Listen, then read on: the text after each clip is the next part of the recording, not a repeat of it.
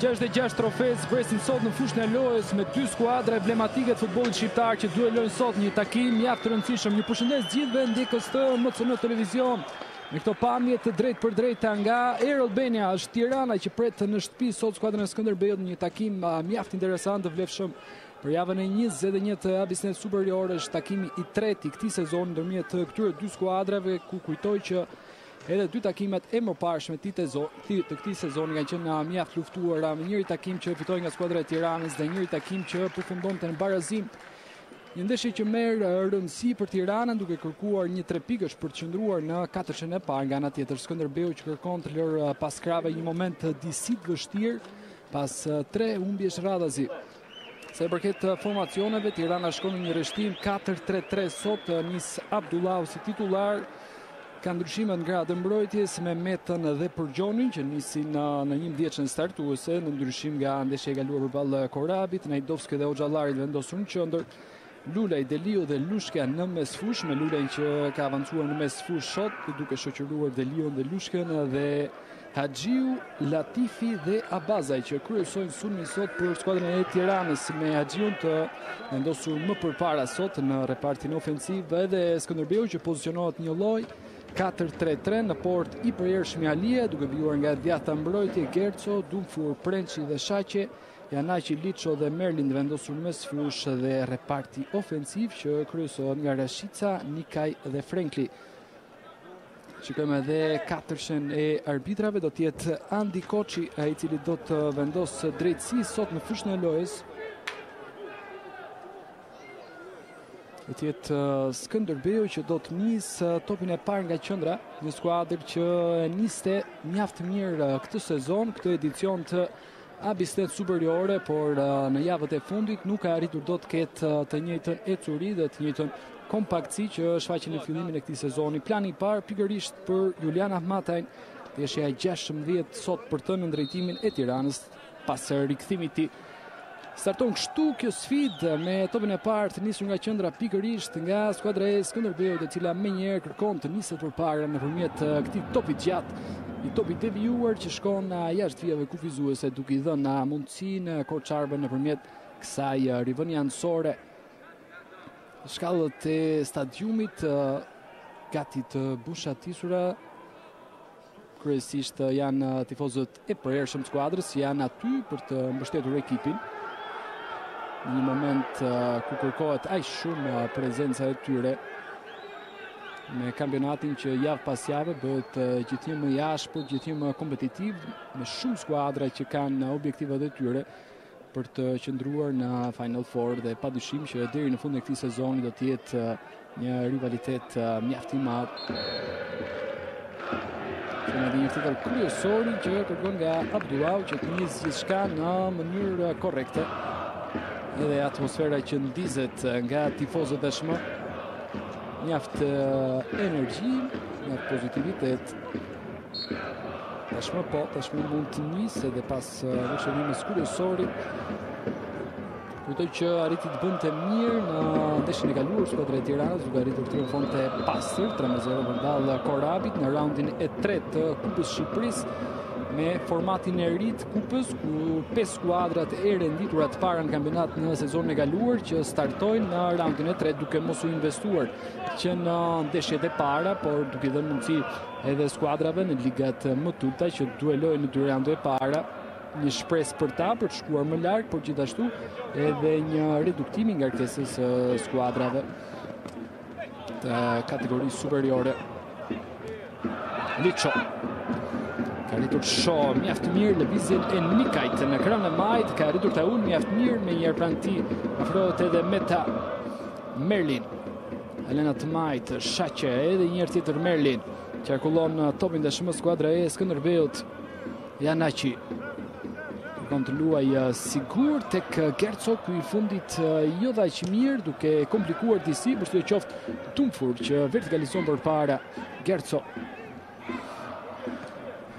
Ka reshkitur edhe Liço, por pak probleme me topin që kthehet pas tek Prençi. Kërkon të luaj sigurt skuadra e Skënderbeut, edhe pasimi përpara është Frankli, Lojtar mjaft energjik të shpërthyes që në çdo moment mund të bëhet i rrezikshëm. Kujtoj që paralelisht zhvillohet një tjetër sfidë mjaft e bukur ajo midis Vllaznisë dhe Partizanit. Këtë ndeshje që mund ta ndiqni me anë të MCN me javë pas jave për të mos humbur asnjë moment nga futbolli shqiptar, nga bisnet superiore, por gjithashtu dhe nga kategoria e parë. Franki ndërson shpejt topin skuadra e Skënderbeut, por gjithashtu dhe Tirana. Nikaj tashun që mund provoj të niset përpara, shtyn mjaft i mirë, është mjaft i rrezikshëm në të majtë dhe ka arritur të vendos goxha në vështirësi tashmë dhe Najdovskin, i cili largon topin në një goditje nga këndi e para e kësaj sfide që i takon skuadrës së Skënderbeut. Lojtarët më shtatlar tashmë që avancojnë drejt zonës në përpjekje për të përfituar nga kjo situatë standarde. Janë 6 lojtarë brenda në zonën e Tiranës. Ne të shohim edhe arkimin tashmë që vjen në shtyllën e parë. Nikaj në rëmuj, ka arritur të largohet topi më pas. Ka arritur të largojë rrezikun nga zona e saj. Skuadra e Tiranës, Tumfur e qetëson prapa tek Kalia.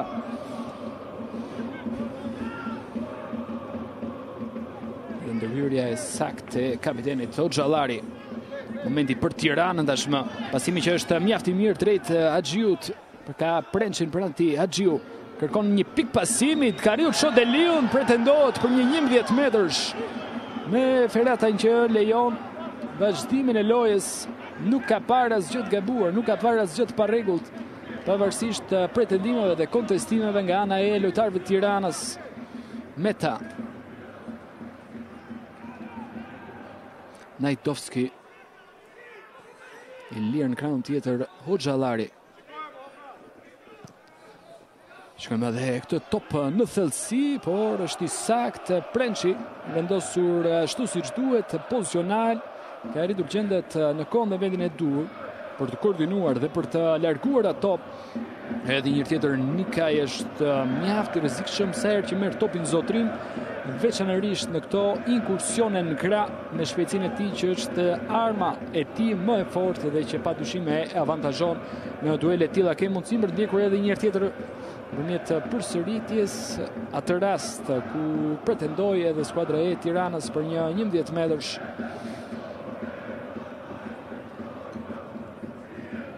Shaqe. Mësimi tim me të majtën pretendohet për një tot prekur me dorë dhe është pikërisht kështu. Kuptohet edhe nga reagimi tashmë i kryesorit Olsit Ferataj. Kujtoj që është ndeshja e 6 në këtë sezon për Olsit Ferataj sa i përket ndeshjeve që ka arbitruar si kryesor, për ta parë dhe për ta gjykuar edhe një tjetër këtë rast. Padyshim që do të analizohet plotësisht dhe olësisht edhe në emisionin pas përfundimit të kësaj sfide. Tjetër situatë standarde për skuadrën e Skënderbeut. Besimi që vjen i lartë, ka arritur të largohet nga Përgjoni. Liço rrezikon tashmë nëpërmjet kësaj tentative. Numri 8 i skuadrës Skënderbeut, Dean Liço. Një top që erdhi si një asist i kthyer drejt tij, provoi më njëherë me të parën fluturimti. Ju afroa shumë kuadratit, por padyshim duke rrezikuar goxha. Lushka. Del bukur Tirana tashmë. Ishte në pritje një pasimi edhe Kristala Bazaj, por Përgjoni që heziton, preferon një pasim të sigurt tek Lushka. Deliu. E lënë në djathtë tashmë. Haxhiu shikon da top që ka arritur të filtroj. Deliu. Dhe ta provoj edhe një tjetër nga e para Tirana, Bruno Lulej. E kthen topin pas tek Abdullahu. Një tjetër takim që u luajt sot, kujtoj ai i orës 13:30 midis Laçit dhe Teutës. Një takim që përfundon rezultatin 1-1. Skuadra e Laç që kalonte e parën në avantazh, por ishte Teuta më pas që arriti të barazonte rezultatin. Lushka. Përgjoni. Kërkon një alternativë, një lojtar të lirë, e vështirë për ta gjetur në metra më të avancuara, duke marrë parasysh edhe vendosjen e mirë të skuadrës Skënderbeut. Najdovski, Lushkja, lë për Hoxhallari, në Tiranën që është e gjitha në gjysmë fushën kundërshtare tashmë. Deliu bashkohet edhe me këtij sulmi të parë dhe bluve. Deliu, Najdovski, Lulaj, Hoxhallari. E rrjedhshme Tirana tashmë, një sër pasimesh në përpjekje për të gjetur një mundësi për të kaluar, një mundësi për të avancuar përpara dhe për t'u ofruar kuadratit kundërshtar.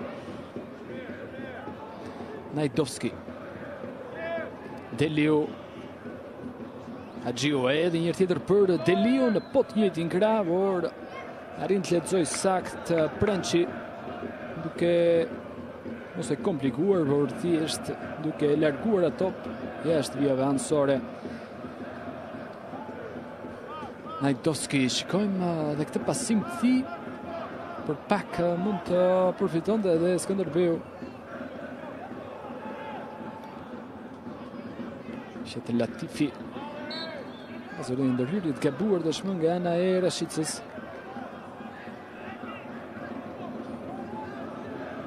Ndeshje që nisë me shumë intensitet, me shumë vurull, padyshim, duke ju përgjigjur edhe parashikimeve të këtij takimi me dy skuadra kaq emblematike si Tirana dhe Skënderbeu, të cilat gjithnjë kanë arritur të prodhojnë lojra të bukura, por gjithashtu të japin dhe shumë futbollit shqiptar. Shikojmë, mundësia është ideale. Nikaj, shtym përpara. Nikaj! Çfarë shansi tashmë për skuadrën e Skënderbeut. Një mundësi ideale, por pa mundur dot që të shfrytëzohet ashtu siç duhet. Dhe shikojmë edhe një herë tjetër hapësirën që kishte në dispozicioni vetëm përballë Abdullaut, dhe në fund ky devijimi i tij që i ndryshon udhën atij topi. Shansi më i mirë deri në këtë moment. Ditja e dytë nga këndi për skuadrën e Skënderbeut, i fokusuar dhe Juliana Mataj.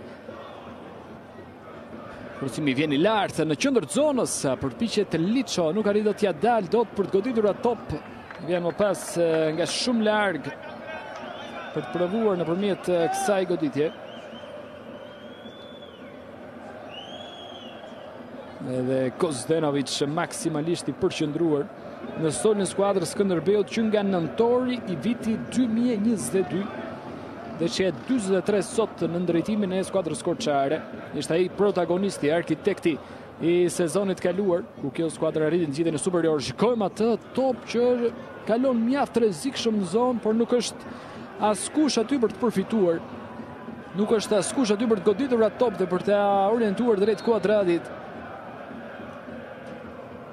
Mbetet aty Skënderbeu,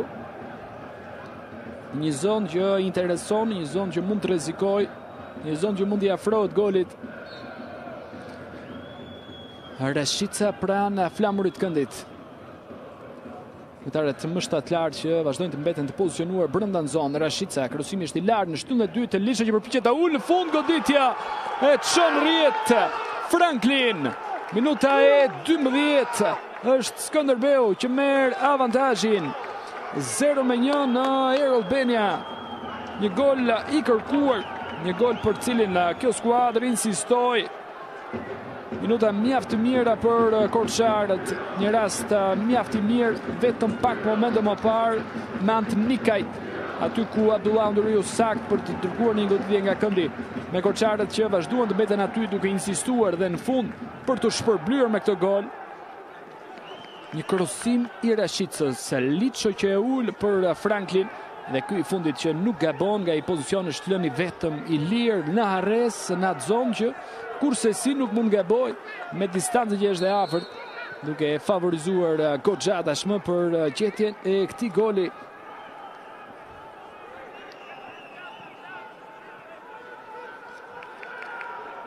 Goli i 5 sezonal për Ahanonu Franklin. Një numër i konsiderueshëm golash për të në këtë sezon. Parë një faul, Ferrataj. Shkon Prençi pranë tij. Me Ferratajn që i kërkon Prençi të afrohet tashmë për të sqaruar dhe për të evituar pretendime të mundshme në eventualitet.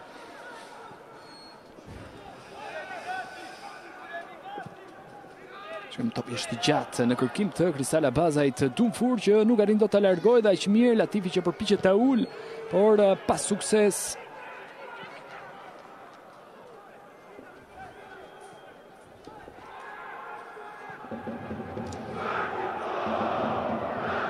Najdovski. Lulej, marrje fantastike e tij, ka arritur të zgjedhë krejtësisht në kundrakohë. Yuri Merlin.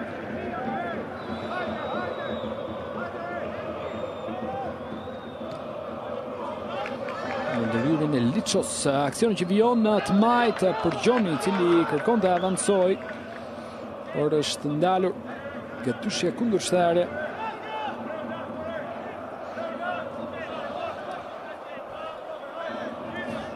Gol që erdhi mjaft shpejt në fakt, që në minutën e 12, por padyshim merr një rëndësi në ndeshje të tilla për të karikuar më tepër skuadra dhe për të dhënë akoma më tepër në fushën e lojës. Shikojmë driblimi fantastik, pritet pasimi, grushton Nalia.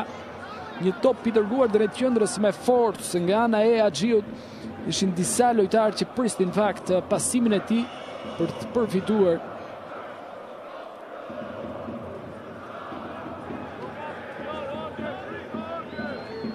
Abdullahu për Gjoni. Lushka. Nëse ka marrë një goditje edhe Liço. E qenë pranë në fakt Ulsit Ferrataj dhe ka patur një plan të qartë, të afërt për gjykuar dhe ka akorduar më pas edhe këtë goditje dënimi që i takon skuadrës Skënderbeut. E panevojshme në fakt. Duke marrë parasysh edhe pozicionin, por gjithashtu dhe dinamikën. Ferrataj që afrohet pranë Liços, është i gatshëm tashmë ky fundit për të ngritur. Është ky momenti, kjo dorë e zgjatur nga ana e Lushkes.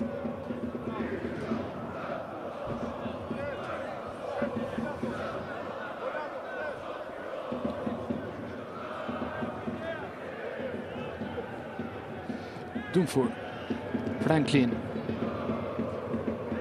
Dumfur. Topi është i gjatë në krahun e majt Nikaj. E bën mjaft vështirë për metën shpejtësia e tij Nikaj. Përpjekja e tij për të kryesuar, por që bllokohet. Tjetër goditje nga këndi për skuadrën e Skënderbeut me golin që erdhi pikërisht nëpërmjet një situate standarde, dhe që në javën e kaluar ishin 4 gola të realizuar nëpërmjet goditjeve standarde dhe janë 62 të realizuar në total. Starti i këtij edicioni të hapjes superior. Krosimi është i lartë, tjetër goditje, edhe një tjetër në rrjet.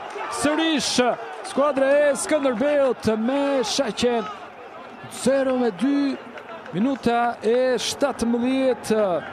Ty fishon Skënderbeu me të 2 golat që vinë nga këndi. Në radhën e parë ishte Franklin, ai i cili realizonte. Kësaj radhe është shaqe, një gol që padyshim ka nervozuar goxha edhe tifozët e skuadrës Tiranës që janë pasportës Abdullaut.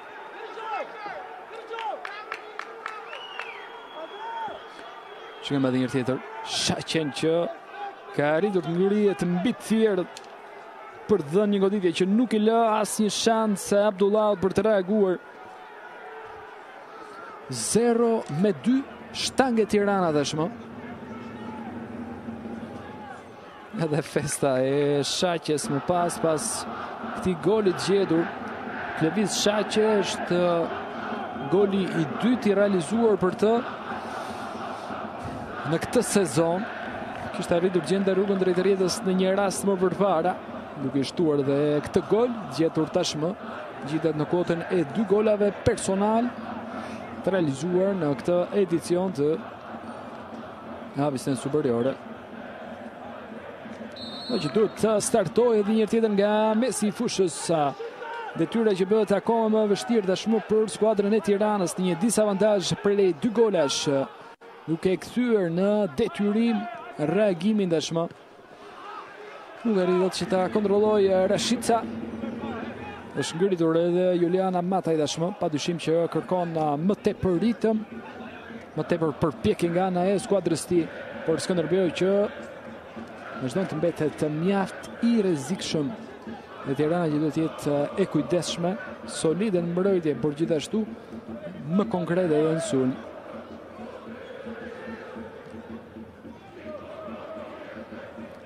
Lulej. Për Gjoni. E dorëzon topi shpejt Tirana, Rashica. Merlin, ka shqecimin e metës, shkëm marrje mjaft mirë topit në fund, kjo tentativ nga ana e Nikajt. Mbi treun e portës, kjo tentative e tij. Shkëm edhe një tjetër, goditjen fantastike të Klevis Shaqes. Liço. Merlin ka arritur ti shpëtoi asaj ndërhyrje të Filip Najdovskit. Minuta e 20 luhet. Tirana 0, Skënderbeu 2. Nuk munduron dhe për një nisje më të mirë skuadra korçare përballë kryeqytetasve, përballë Bardhë Blukut Tiranës. Lulej sakt. Liço. Rën edhe Meta tashmë, është shtuar edhe intensiteti, grinta në fushën e lojës. Me dizavantazhin që padyshim i imponon Tiranës, një marsh të shtuar përpara. Latifi me të parë në shpasimin drejt Lushkes, se kthen edhe një tjetër drejt qendrës për Gjoni që ka mundësi për ta ulur. Por një top i marr me dorë prej tij pa mundson vazhdimin më tej të lojës.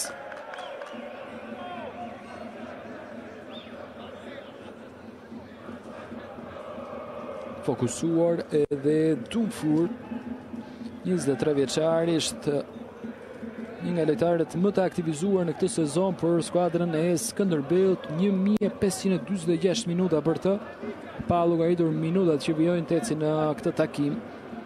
19 ndeshje që është aktivizuar, në të gjitha prej tyre duke nisur si titullar, nuk ka ardhur në asnjë sfidë nga Stori Dumfur, padyshim duke treguar edhe rëndësinë që ai ka për skuadrën e drejtuar nga Ivan Gozdenovic, e cila kujtoj që sot vjen me 2 mungesa, Rabiu dhe Ramos, 2 lojtarë të aktivizuar goxha në këtë sezon, lojtarë cilët kanë marrë minuta, lojtarë cilët kanë treguar rëndësinë e tyre për skuadrën, cilët nuk janë në dispozicion të Ivan Gozdenovic sot për shkak të numrit kartonave të plotësuar, që i pamundson atyre që të jenë pranishëm një takim kaq të rëndësishëm si ky përballë Tiranës. Tirana që duket më përqendruar tashmë, në që 2 gola të realizuar nëpërmjet goditjeve standarde, duke bërë që përqendrimi të jetë i shtuar tashmë në një situatë jashtme.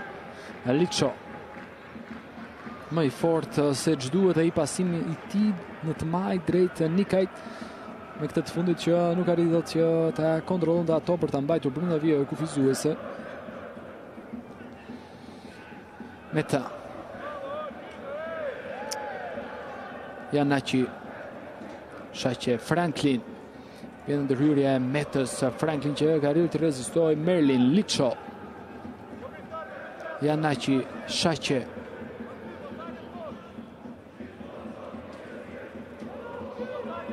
Nuk arritet që të ruan dhe zotrimin Nikaj. Meta përpiqet vertikalizojë, Liço që ka arritur të bllokojë shumë shpejt, dhe Shaqe në fund që nuk arritet që ta mbante, ta kontrollonte ashtu siç duhet topin. Shkëm Tirana, janë disa lojtarë që presin në zonë, por ai kombinim që nuk rezultoi ai që pritej. Shkëm topi është i gjatë, nevojitet edhe dalja e Abdullaut. E merr me qetësi, duke pritur që topi të afrohet në zonën e tij, por në fund duke zgjedhur sidoqoftë të pasojë me këmbë. Hoxhallari. për Gjoni. Për Gjoni shkëm kap sirë në të majtë. Në qërë që e shfrytëzon për të vertikalizuar të shmët tek Kristal Abazaj. Edhe njërë tjetër mundësia për Gjonin. Abazaj mund të provoj krosimin të shmë, por zjedh një pasim prapa tek Hoxhallari me Tirana që sumon me të gjitha forcat të shmë lëviz. Mjaft mirë Hoxhallari, ky krosim rrezikshëm, shtylla e parë, largon Dumfur. Priste Abazaj, por është decisive, vendimtare ndryrja e Dumfur duke hequr shansin në kundërshtarit ti Kristal Abazaj, që nga ajo zonë dhe të gjendej në një pozicion mjaft volitshëm për të rrezikuar kuadratin kundërshtar. Mësimi vjen i lartë. Liço. Duel midis tij dhe Lulajt. Liço që arrin të shtyë top përpara. Franklin që i afroa dhe në fund ky pasim pa adres. Nuk është asnjë nga lojtarët aty, duke dorëzuar këtë top dhe duke i dhënë mundësinë Alias të ekzekutojë qetësisht këtë rivënie fundore.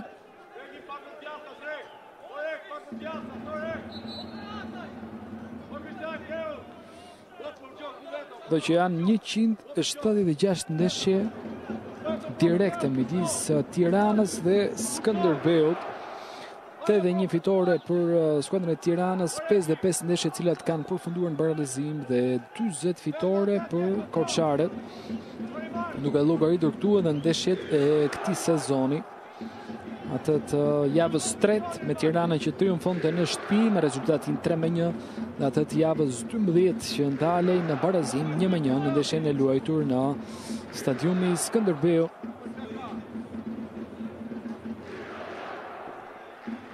Dhe të merret një konfirmim tashmë për të mundësuar edhe vimin më tej të lojës.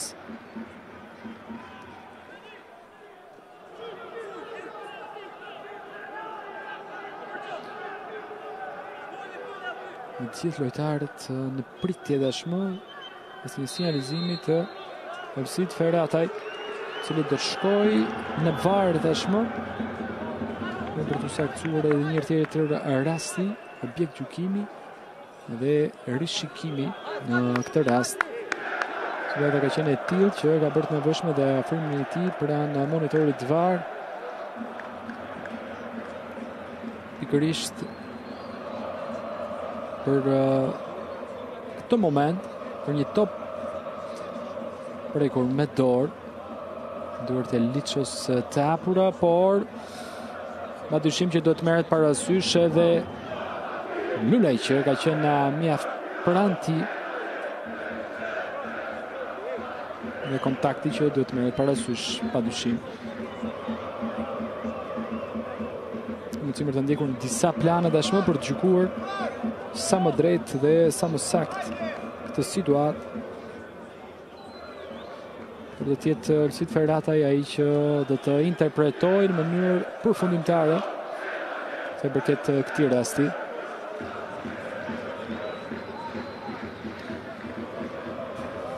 Në pritje të dy skuadra dhe do të shohim edhe sinjalizimin e tij që do të jetë 11 metrash. Do të jetë një penalti që i takon skuadrës Tiranës. Një moment që nuk u kuptua plotësisht në momentin fillestar, por pas riparjes pamje filmike, pas rishikimit atij rasti në dhomën e VAR Elsit Ferrataj që akordon këtë 11 metrash në favor skuadrës Tiranës, e cila ka mundësinë tashmë për të ngushtuar rezultatin, për të rihapur edhe një tjetër llogarit e këtij takimi. Tjetë Kristal Abazaj, ai që do të jetë pranë topit. 3 golat realizuar në këtë sezon, 3 gola që mbajnë firmën e Kristal Abazajt.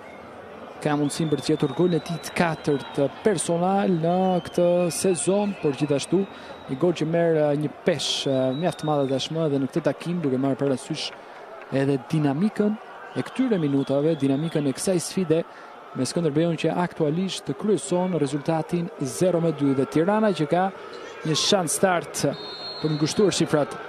Abazaj goditja perfekt, e dërgon atë top në rrjet. në kraun tjetër, arrin të mposhtë në portë Alia me shifrat që shënojnë 1-2 tashmë.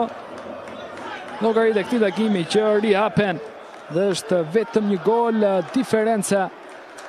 Goli i 4 sezonal për Kristala Bazaj. E shikojmë edhe një herë tjetër. Qetësisht dhe saktësisht e dërgon atë top në rrjet në kraun tjetër, nuk arriti dot që gjente kraun e duhur. Gardiani Alia.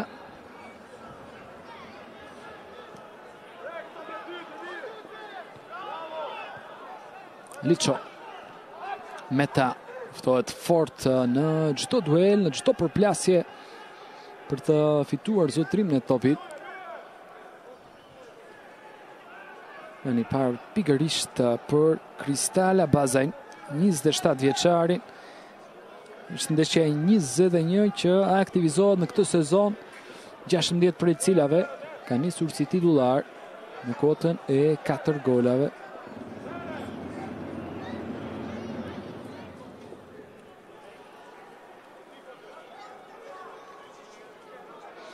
Me i lirë ishte Deliu, por është ndërhyrja e Prençit që pengon ato për të filtruar më tej dhe për të shkuar në zonën e Deliut. Tjetër përpjekje, topi devijuar tashmë dhe Axhiu që mbetet aty pranë flamurit këndit. Është Tirana që do të kërkojë të rrezikojë tashmë nëpërmjet kësaj goditje nga këndi. Afrohet gjithashtu dhe Oxhallari. Shikojmë këtë goditje. Sa pranë ka shkuar, sa shumë rrezikon Tirana tashmë nëpërmjet kësaj goditje nga këndi.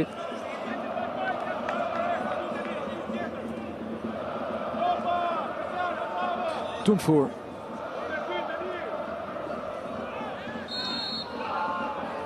Parë faul.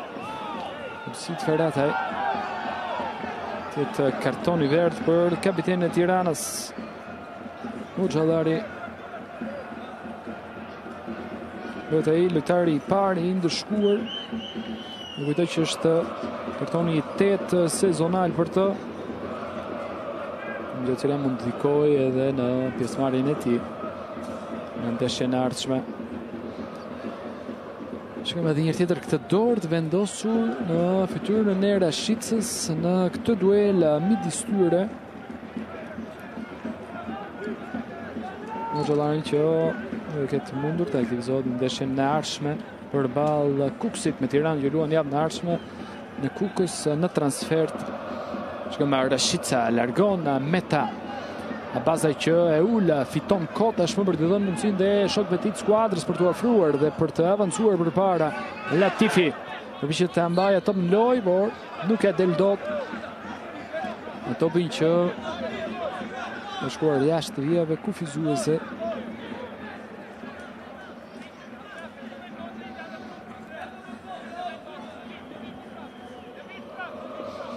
Gerco. Rashica. I bukur është pasimi drejt Franklin.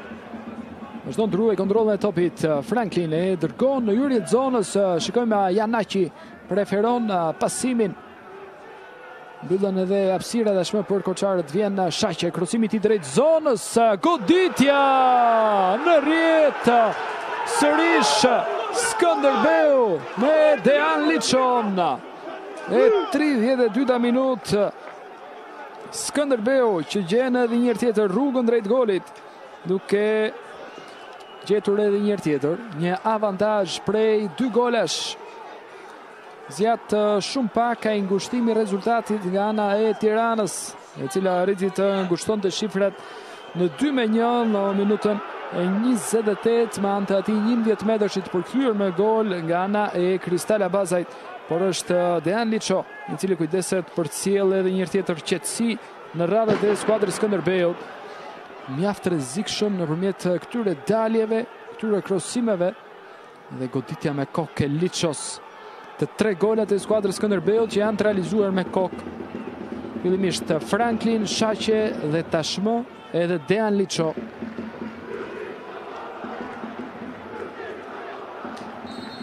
Goli i 3 sezonal për Dejan Liçon. Dhe që në edhe ai një kontribues mjaft i rëndësishëm për skuadrën e Skënderbeut sa i përket golave të gjetur, jo vetëm sa i përket pasimeve dhe asistimeve, por gjithashtu dhe sa i përket golave të realizuar.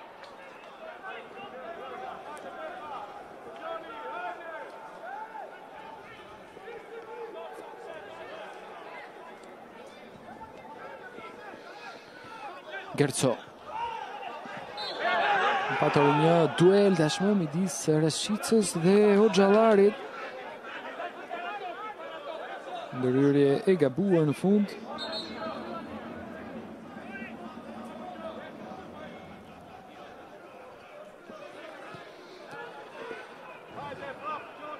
Lulaj, Najdovski.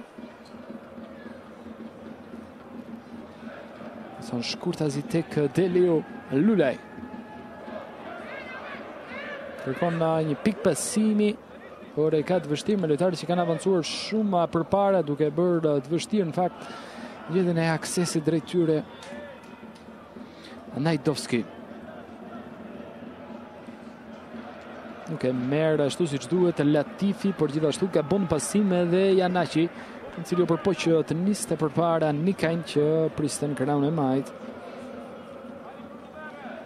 Kujtoj që ka arritur të qëndroj në katërshen e parë për 10 javë në këtë sezon. Skuadra e Skënderbeut kujtoj që niste në mënyrë fantastike sezonin, duke qëndruar në 4 vendet e para për 4 javët e para. Më pas do të qëndronte në vendin e 3 dhe 2 respektivisht në javën e 6 dhe 7, por gjithashtu duke kaluar dhe një moment mjaft mirë nga java e 13 deri në atë 16, duke qëndruar në top 4-shen në 4 vendet e para të kampionatit, me korçarët që padyshim kërkojnë të gjejnë edhe një tjetër atë moment, atë form të atyre jave. Deliu! Potente goditja e tij, por është i saktë Alia, i gatshëm për ndërhyrë, për devijuar atë top.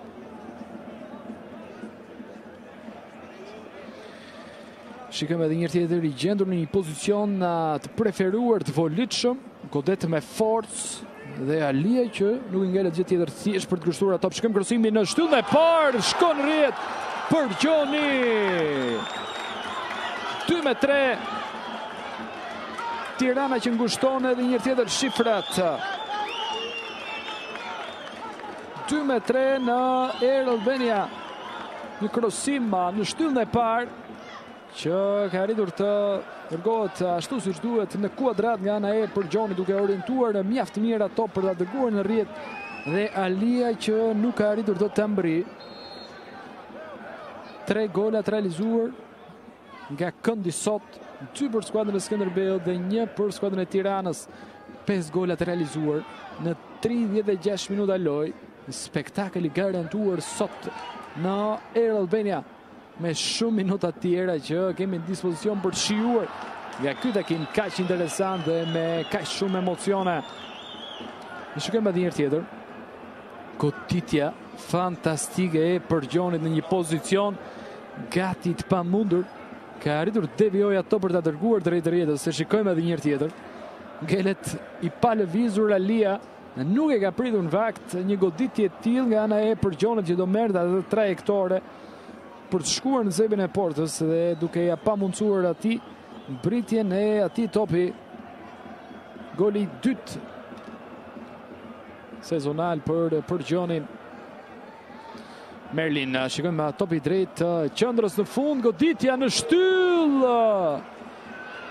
Skënderbeu edhe një herë tjetër pranë golit, por vjen edhe ndërhyrja nga ana e Ansorit tashmë me një flamur ngritur lart.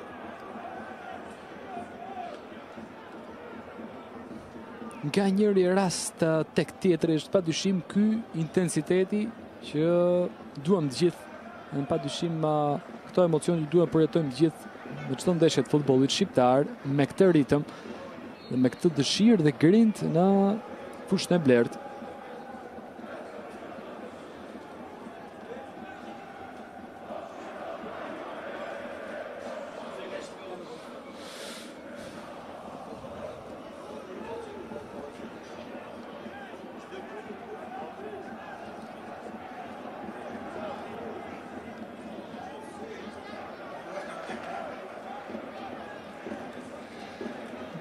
trenerët që japin gjatë gjithë kohës instruksion dhe tyre aq shumë nevojshëm për lojtarin në fushën e lojës që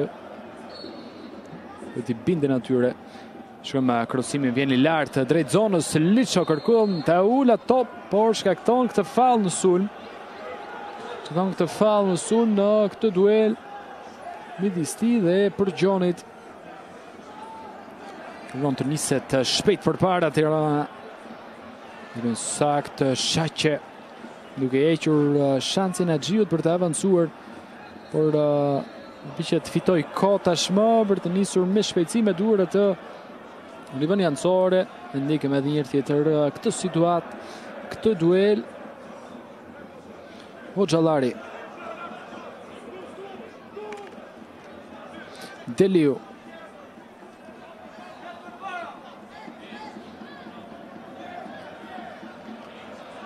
Përgjoni. Ofron dy lojtar brandi, por bën mjaft mirë në rujtjen e zotrimit topit. Meta dërgon topin në kraun tjetër, kërkon të zhvendos lojën tashmë në një zonë me më pak lojtar, me më pak presion.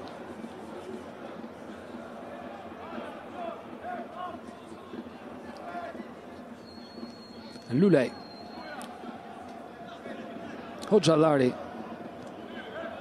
Përgjoni nuk ka arritur të merret vesh siç duhet me Hoxhallarin, me këtë të fundit që kanë ndërhyrë gjatë avancimit të shokut të skuadrës.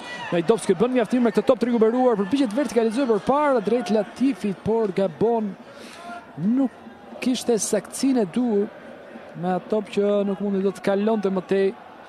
Meta lufton fort për të fituar kontrollin atij topi, por nuk ja del dot.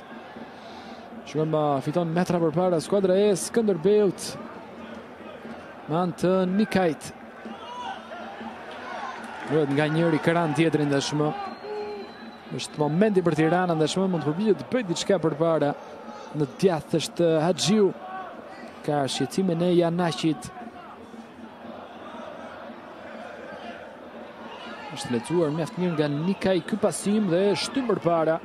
Është i shpejtë, Rashica e kërkon ta dërgojnë në ground tjetër. Aty ku priste dhe Franklin. Deliu. Lushka. Haxhiu që pret në djathtë, por gjithashtu dhe Latifi dhe Abazaj që pristin në qendër. Pasimi në fund që ka rezultuar i gabuar. Minuta e 41, më pak se 5 minuta e lojë. Nga përfundimi i kohës rregullt të kësaj pjese të parë. Liço.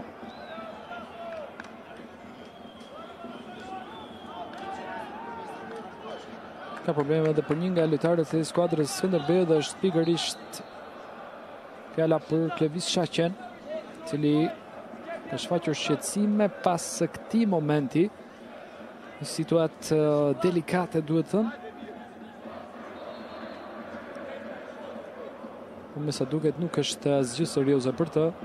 Nuk është parë nevojshme edhe ndërhyrja e stafit mjekësor me Shaqen që është ngritur edhe një herë tjetër. Nuk është shtrënguar dhëmbëdisi, por i gatshëm për të vijuar më tej.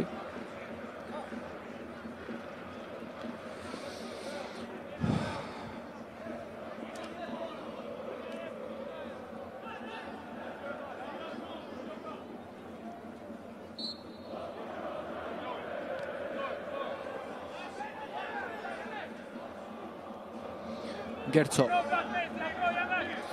Alia.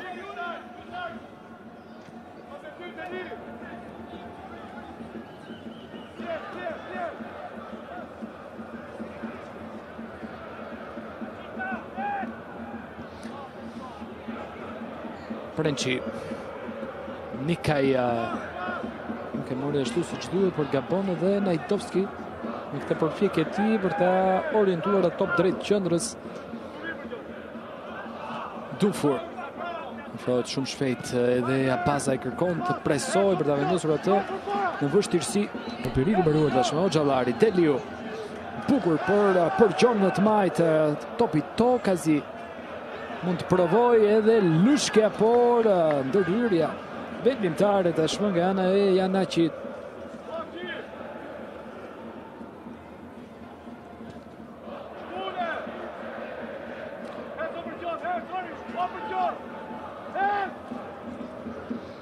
Kryqëzimi drejt zonës, po përgatis dhe një roveshat edhe Latifi, por ai top që nuk mbriti drejti. Hoxhallari. Me gona top me shumë forcë Dumfur që e lë mjaft mirë drejt Liços. Ky i fundit që arriti shikonte edhe lëvizjen e Nikajt duke tentuar pikërisht një pasim në distancë drejt tij me idenë që ishte padyshim e mirë, por saktësia që mungoi kësaj radhe. Abazaj. Rrjedhje saktë, krejtësisht e rregullt nga ana e Dumfur, Rashica. Delio. Kërkoj pasim drejt Latifit, por që bllokohet. Rashica. 3 lojtarë në krahun tjetër. Rashica. Merlim. Liço. Minuta e fundit e kohës rregullt të 45 minutave të para të këtij takimi. Dumfur.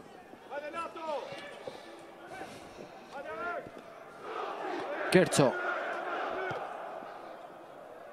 Provoi diçka më në thellësi drejt Franklin, por Hoxhallari vendosur mirë, arrin të largojë ato.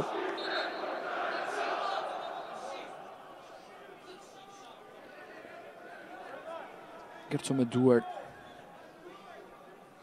Sekondat e fundit kohës rregull dashmë. Në saktë edhe një tjetër Hoxhallari. Shkojmë sa hapësirë ka për Haxhiun. Do t'jenë 3 minuta të shtuara në përfundim të 45 minutave të para. Shaqe, një top i rikuperuar në mënyrë fantastike prej tij. Merlim ka shansin dashmë për të provuar ndoshta edhe një goditje. Merlim mënohet më shumë se ç'duhet për e fundit e lojtarëve të Tiranës. Me Skënderbeun që ka në dispozicion një goditje nga këndi dashmë.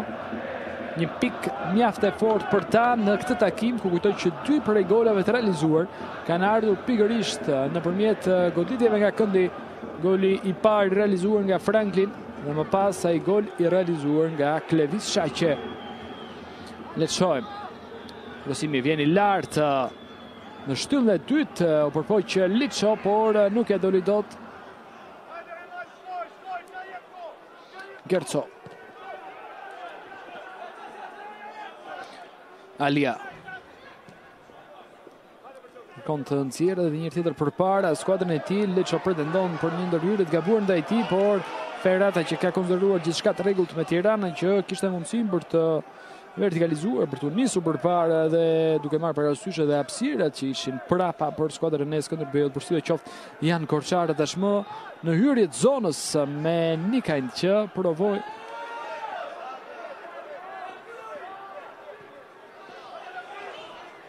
Dumfur. Qetësisht tek Rashica. Edhe një tjetër Dumfur. Shaqe. E ula fillimisht për të lënë pas tek Prençi. Alia.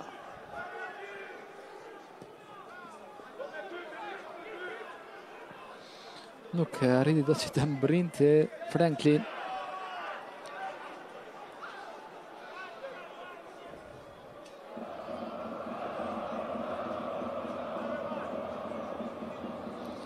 Janaci. Liço. Gerco. Minuta e fundit e kësaj pjese të parë. Gerco. Merlim. Liço. Liço. Vjen edhe Merlim tashmë në djathtë. Mund të provojë nëpërmjet një krosim, por alo shkurtazi për Liçon, edhe një tjetër Merlim.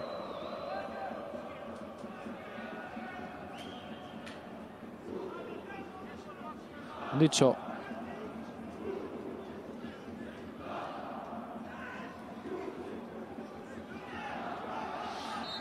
Deliut e gabuar. Sekondat e fundit të kësaj pjese të parë me Skënderbeun që ka mundësinë për ta mbyllur në sulm.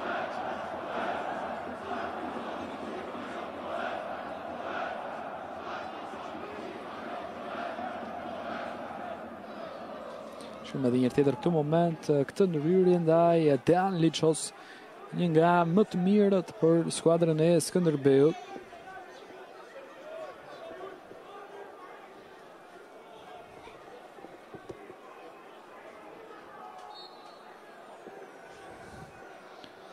Liço. Shkem këtë krosim të ti me shumë forcë dhe gjot këtu edhe vërshëllima e Olcit Ferrataj jep fund këtu kësaj pjese të parë 2-3 në favor të skuadrës Skënderbeut.